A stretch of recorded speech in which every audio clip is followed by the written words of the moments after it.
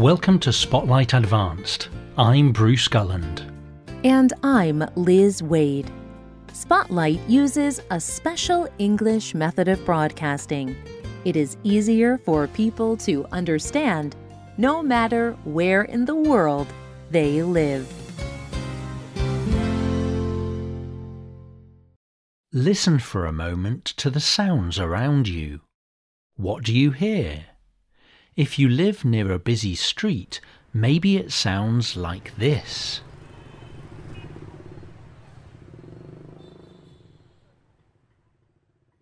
But even in areas far away from busy streets, there can still be a lot of noise. Sometimes this noise can wake you from sleep at night. Other times, noise may make it difficult to talk to a friend. This kind of noise is often called noise pollution. It is noise that damages the balance of normal life for people and animals. It can even cause health problems. Today's spotlight is on noise pollution. A lot of noise pollution is caused by transportation. Cars, trucks, trains and airplanes can all be very loud.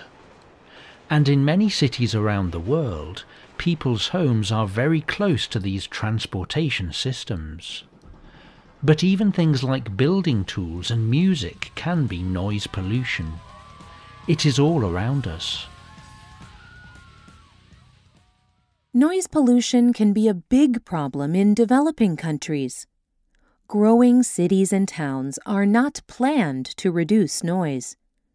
Many homes and businesses are built next to busy roads.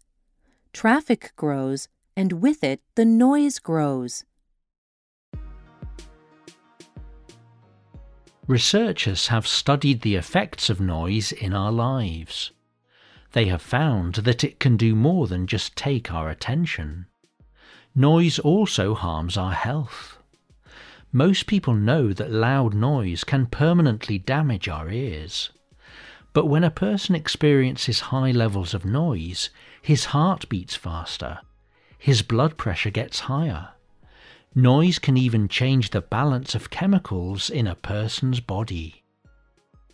Noise can also affect the way a person sleeps at night. A good night of sleep happens when a person is asleep for a long period of time. This is often called deep sleep. But when there is too much noise at night, a person cannot get this deep sleep.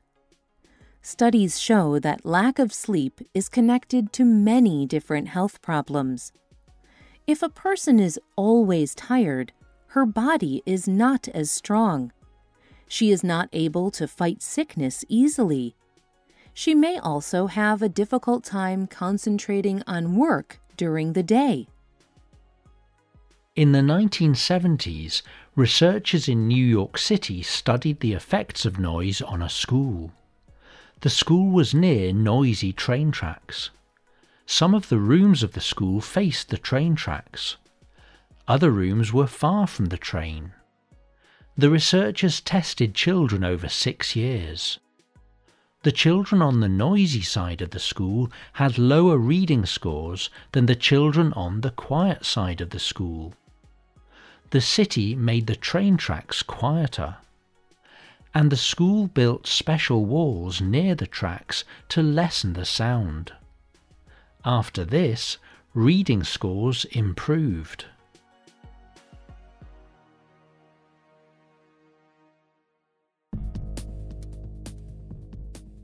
But noise does not just affect humans. Studies show that noise pollution can affect when birds build their nests. Cows feed less and produce less milk when it is noisy. Some studies even show that the growth of some plants can be affected by noise. This is because the noise affects the behavior of the animals around the plants. Louis Hagler is a doctor in California. He fights for quiet in cities. He believes that cities should treat noise pollution like any other dangerous pollution. He told the Washington Post, "We do not say to people, 'You just have to learn to live with waste in your water.' Why should we have to live with waste in our ears?" But for many people, the problem of noise is not just about a healthy body. It is also about a healthy, peaceful mind. For many people, quiet is connected to peace. in some religions, holy men and women have special times of silence. Some of these people make a promise not to speak for a period of time. This can be very difficult. But these men and women see their silence as a way to control themselves and honour God. All around the world, people make their voices quiet to respect others. People are quiet in cemeteries where people bury the dead. They are quiet in museums where people learn about art or history. They are quiet in libraries where people read books. People also use silence as a way to honor people who have died. Often, at special events or celebrations, people will have a moment of silence. This is a short time when large groups of people quiet their voices to remember the dead. Quiet and silence is special. It is important.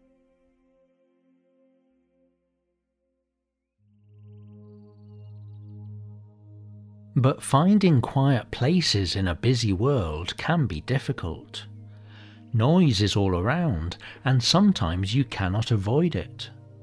But you can reduce noise in your life. Here are some ways to get rid of noise in your life. Turn off any electrical devices you are not using. These devices can create a low level of noise even when someone is not using them. If you have to raise your voice when you are talking to someone, something is wrong. Look for what is creating noise around you and what you can do to control it. Play music at a level that only you can hear or only inside. You can reduce noise coming into and going out of your home by planting tall plants around your home. These plants can block some of the noise that you create. You can also reduce noise inside your home. Hang blankets or fabric on your walls. Put soft rugs or carpet on your floors. These things will help stop noise from reflecting off hard surfaces. Instead of driving a car or riding a motorbike, ride a bicycle instead. This will reduce noise on the roads. And finally, value the quiet places you do know. If you have children, take them to quiet areas and let them listen. Teach them to value quiet in their lives. Make sure to include time for quiet in your own life.